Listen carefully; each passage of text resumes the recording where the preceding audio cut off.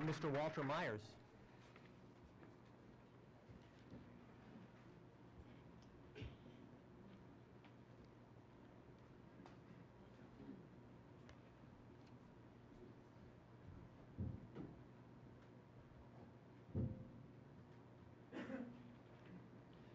Mr. Mayor, members of the councils, my name is Walt Myers.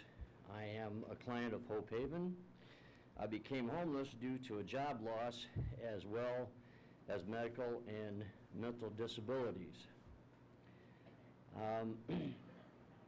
Recently, I underwent surgery on my right lung and had the center lobe of my right lung removed. When I first became homeless and disabled, Hope Haven was there for me. Actually, Hope Haven saved my life. Hope Haven provided food, shelter, and other resources I needed to get back on my feet. When I first arrived at Hope Haven, my case manager and I developed a plan of action.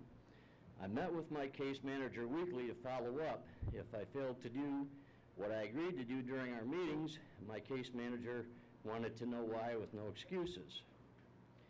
If I was having difficulties completing a goal, my case manager would assist me, and this is because my case manager and the rest of the staff cared about me and my success in the program. In 2005, Dresser Court was opened. Dresser Court is a permanent housing for chronically homeless individuals with disabilities. Dresser Court gave me the help and resources to live on my own again. I have lived at Dresser Court for the past 5 years. I am now ready to leave the program and live in the community again because I have all the resources I need. It was a long road back to independent living, but I made it thanks to Hope Haven. If it was not for Hope Haven, I would probably be dead by now. Where would others be if it did not exist? Or if it had to cut back, who would be cut?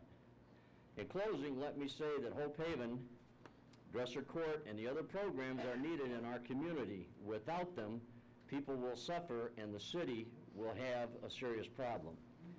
I know that these programs work and are successful because I am one of the successes of the program. In about 2 months, I will be living in the community on my own. I could not have accomplished all this without the help of Hope Haven. The program works, and I'm living proof of that. When you cut funds, you're cutting the programs for people like me. Thank you, Mr. Mayor, members of the council. Thank you all.